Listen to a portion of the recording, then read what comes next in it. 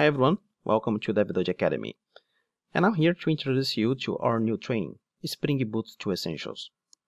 This training was created for backend developers that are already familiar with object orientation and the web architecture in general.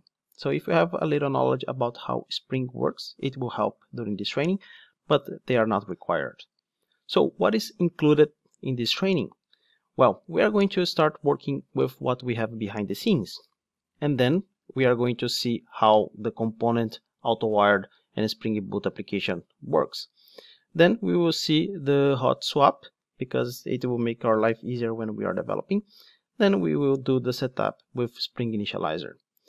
Then we will understand how the get works, and we have two parts for that.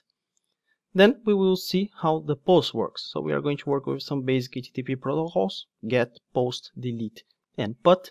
And then we are going to see how to work with Spring Data JPA. So we have two different parts here, and then we proceed to request params. So after request params, we will see how we handle exceptions in our APIs. Since this is a huge topic, we will have different parts of handling exception. And then we will see how to work with paging and sorting in Spring. So Spring makes our life really easy when we have to work with paging and sorting. So we have two different parts. Actually, we have three parts because the third part is sorting. And then we will see how to work with REST template. And REST templates is a web client that will allow us to execute requests to different sources. And then we will see how to work with different parts of the REST template. We have exchange, and then we will have to fix our requests to add the pageable response. We will see how to execute post request, put, and also delete.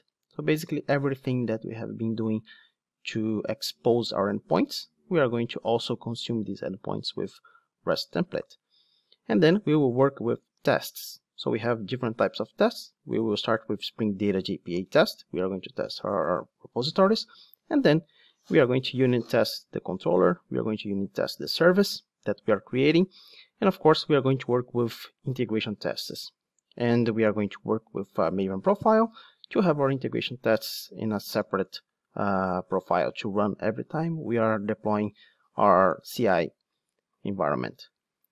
And then we are going to work with Spring Security. It's another huge topic, so this is just scratching the surface.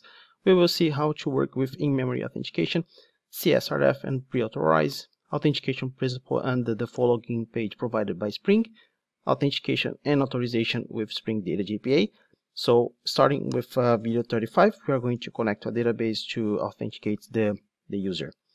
And then we are going to see how to secure the URLs through end matchers. And of course, we will have to update the integration tests that we created previously to add the basic authorization that we have been working so far. So these are all the trainings that we have available for you in this playlist. I hope you enjoy. If you see any video after the Spring Boot Essentials 37, this is something extra that I'm adding to this playlist.